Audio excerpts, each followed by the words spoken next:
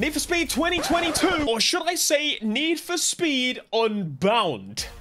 Yeah, we've got some info. And as you know, you're already in the right place for Need for Speed 2022 news, and if you are not subscribed, well, you probably should be. Now, first up, Tom Henderson believes that the game will be revealed in July, which is kind of basically what I expected. F1 2022 has just kind of done its whole spiel. It's out now, basically. If not, it's out in the next couple of days. I don't bloody know. However, it started, and then, of course, July would make sense to go for the next racing game. Of course, it's already mentioning Skate, which isn't made by Black Box anymore, by the way. That's a shame, I know.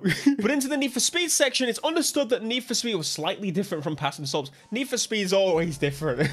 There's a Need for Speed person, we all know this. But this one's going to adopt a stylized aesthetic combining photorealistic graphics and anime elements. Again, this is something we kind of knew. We haven't really spoken about the stylized kind of realistic view of how the game's going to look, but we've heard this confirmed like 20 times by now, so it's probably going to happen. But something new is talking about how the characters are going to be designed. We've not yet heard about the characters. It's just always been about the elements around the car, suggesting that it's going to look like the Boondocks in terms of the characters. If you've never seen the Boondocks, it's kind of anime inspired, you know, the big eyes, but they're black. Is there any black people in there? There's Brock, right? Hey, I just, you know, I gotta make sure cover my bases. Of course, all we saw previously was the light streams, the wind, the smoke, and the flames that are coming out the car that were kind of this anime-inspired kind of.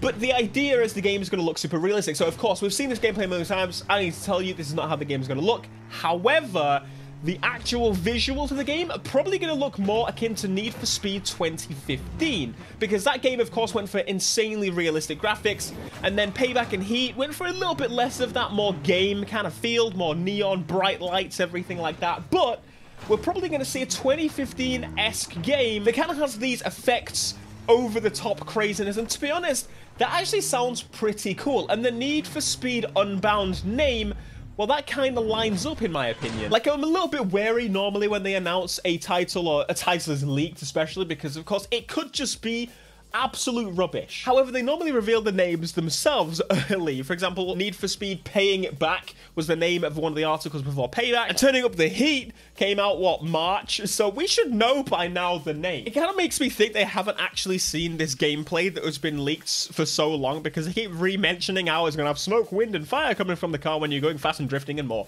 Of course, we've been seeing this. We've seen it. They leaked, someone at Criterion clearly leaked that shit.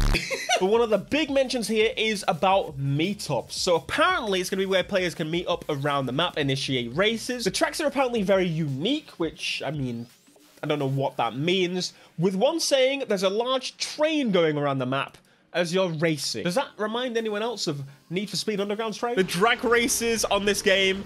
Listen, if you add a train and don't add a drag race, I'm going to be a little bit annoyed. We already spoke about how the last game didn't have drag racing, okay? It needs it back, like Need for Speed Underground.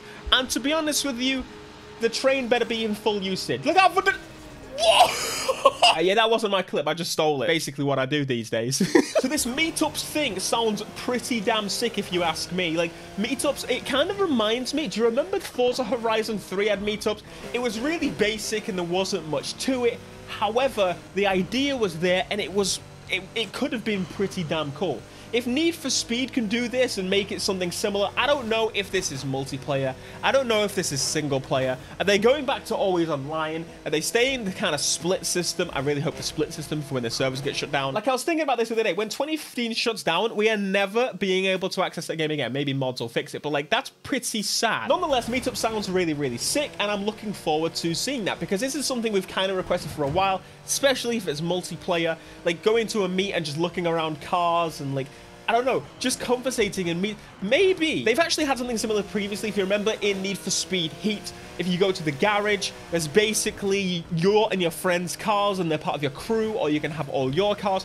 So maybe it's just based upon something similar like that. Either way, I hope there's more interaction with it, because it could have been a pretty cool feature. And imagine you can like walk around and look at people's cars. I'm looking forward to it. Again, GTA comes to mind. They probably saw how well the GTA update did with that kind of car meet thing, and so they want to replicate that. But obviously it goes for more of an underground theme, which I'm not going to complain. I like me some underground theme. It doesn't need to be called Underground 3. Can you stop? Like, I don't know why they stopped this. Like, surely they could have just improved upon this. It felt pretty basic, but at the same time, it could have been so, like, dynamic and flowing, and they could have used this really, really well in the next Forza game and the other Forza game. You know what I'm saying? Either way, car meets. If it's just like this, I'll be pretty sad.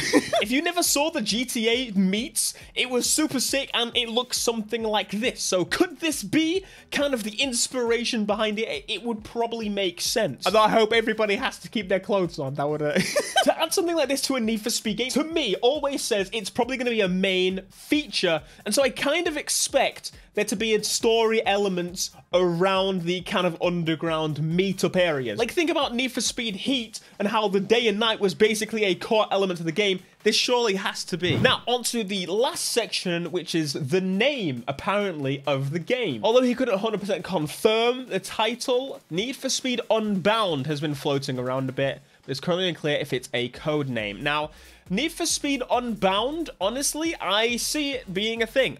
Need for Speed Heat was the last game, and to be honest with you, I thought the name Heat was stupid at first. I genuinely thought, I was like, nah, this is not a good name. But as time went on, honestly, it kind of fits the game, and now I don't even think about it being any remotely, it's a good name. It makes sense for the game. Honestly, they could have called it that or Rivals, and they could have Rivals fits better. Either way, Need for Speed Unbound. Do I think this is the case, or do I think it's a code name, as the article suggests?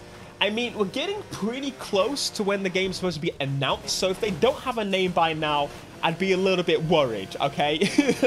But then you've got things like The Crew, which is known as Project Orlando. That's not really the name. We've heard previous code names of Need for Speeds back in the past. Could it be? Potentially. But at the same time, that could actually be the name of the game. I'm going to say, I think this could be the actual name of the game. But of course, they could go a complete opposite way and name this game Need for Speed Underground. Or Need for Speed Most Wanted. We get a third one. What? Need for Speed Carbon. Oh, yeah, that one's next. Now, mate, this is a remake of Need for Speed Nitro. Are you ready for that one? But to be honest, I don't think anyone would be mad because it would be better than Need for Speed Nitro. So, but that's a whole bunch of new info, and I'm really, really excited. As you know, I'm Need for Speedy, and I'm Need for Speedy. And basically, next month, we may hear about the game. Like, that is amazing. I'm excited. Like, another kind of, I guessed it, of course. In the previous video, it mentioned how F1 is basically done now. Next month, it makes sense to start announcing game. Gamescom is coming, so it would have at least been August. Either way, I'm very excited and I cannot wait to hear more about this game. And you know, if you want to hear more about this game, make sure you hit that subscribe button, hit the like button. Thanks for watching. I'll see you next time. Peace.